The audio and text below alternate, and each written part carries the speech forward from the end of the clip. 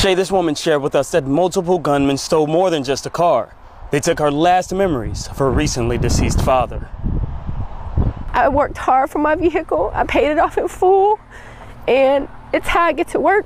I can't take my daughter to school right now. She missed school last week.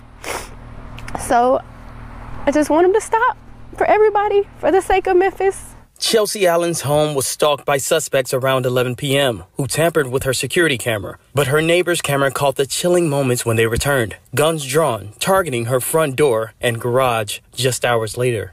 She says the gunman stole her car, her only transportation, right from her driveway. But the fact that they pointed guns at her home is traumatizing. And then he stood here and held the gun at the garage, I guess in case anybody were to open the garage.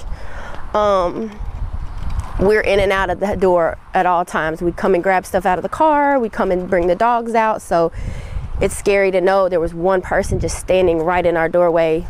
And you can see in the video, they're both just holding the guns up while he's backing the car up, and he jumps the curb, and the guy that was standing here with the gun jumps in with him, and then the guy in the white hoodie runs back and gets into the black vehicle, and they pull off.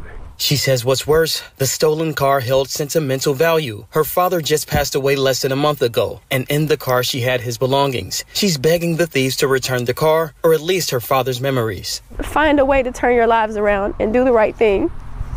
And if y'all have to just take the stuff that's out of the car and drop it off at a police precinct or drop it somewhere I can find it, that would be appreciated too.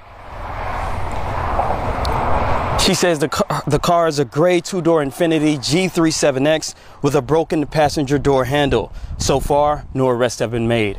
For your news leader in Cordova, I'm Alan Self, WREG, News Channel 3. Hopefully some answers coming for her.